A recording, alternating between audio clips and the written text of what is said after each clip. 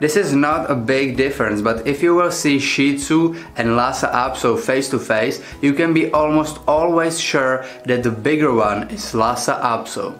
Both breeds have a long, beautiful and fluffy coat, and their coat is their biggest difference in appearance and the easiest way to tell them apart. If you will see side parting on the coat and the coat is straight with black tips on muzzle and ears, you can be sure that this is Lhasa Apso. Shih Tzu does not have the dividing line and their coat is more wavier.